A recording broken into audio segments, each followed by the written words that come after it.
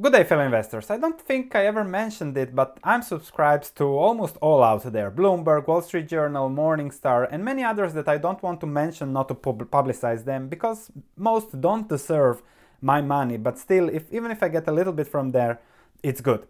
However, something nice that came in the email yesterday was, of course, Wall Street Journal, and I'm subscribed to their daily shot, which gives a lot of slides about what's going on in the economy, markets, etc., which is always nice to look at on a daily basis.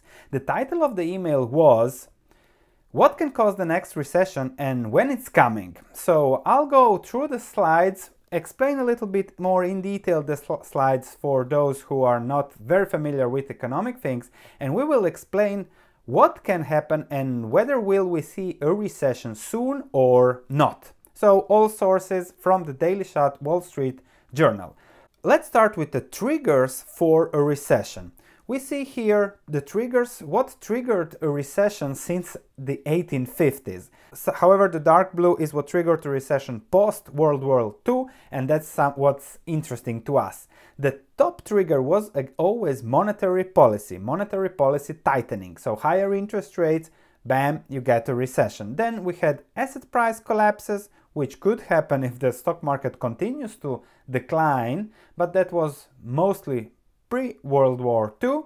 And then we have oil price spike, unlikely. Fiscal policy in this case is helping the economy. And then we have investment deleveraging cycle, a lot of debt in the market, governments, etc. And then we have also foreign financial contagion that might happen. We'll just mention Italy quickly. So let's start going through these factors that have led to a recession in the past and see where we are now. Home sales in the US have been higher and higher every year since 2011, but they have fastly declined in August, September of this year. Why did that happen? Because home prices, home sales are related to the 30-year mortgage rate. You can see here from 2013, inverted on the right side is the mortgage rate, and left are existing home sales in millions. As the mortgage rate kept declining, so inverted on the right side, you see it went from 4.6 to 3.4, home sales increased.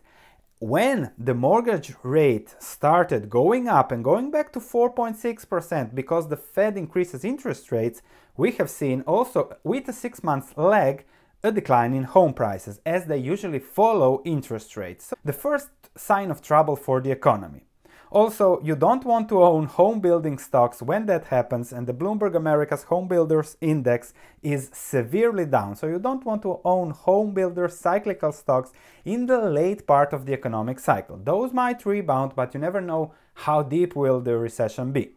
Further, the job market. That's also crucial for the cycle. At some point, you can't hire more people. Thus, there is less growth. There is less fuel for growth.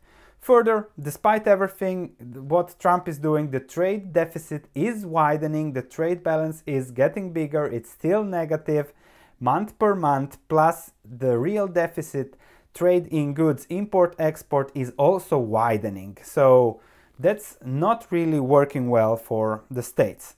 As said, the Fed is increasing interest rates, and we have already seen housing down. We are seeing now more volatility in the markets that we will see whether will lead to a crash or not. A crash might also be a trigger for a recession. So a lot of crazy things going on there. Plus, these are the probabilities for a recession from JP Morgan's model. So you can see 1 year recession, well, 20 something percent. 2 years higher, 3 years, 4 years, almost 100% chance of a recession. So I think we are in the late part of the economic cycle. When will that recession hit? Soon, later, this year, next year, 4 years, doesn't really matter. Long-term investors know, okay, the risks are high. Also, something very important to note here is that the US federal budget usually correlates with GDP growth, and the deficit should be smaller, but now the budget is already stimulative. If there is a recession, the budget should go even lower to 8, 9, 10% deficit, and then that can be trouble because of interest rates.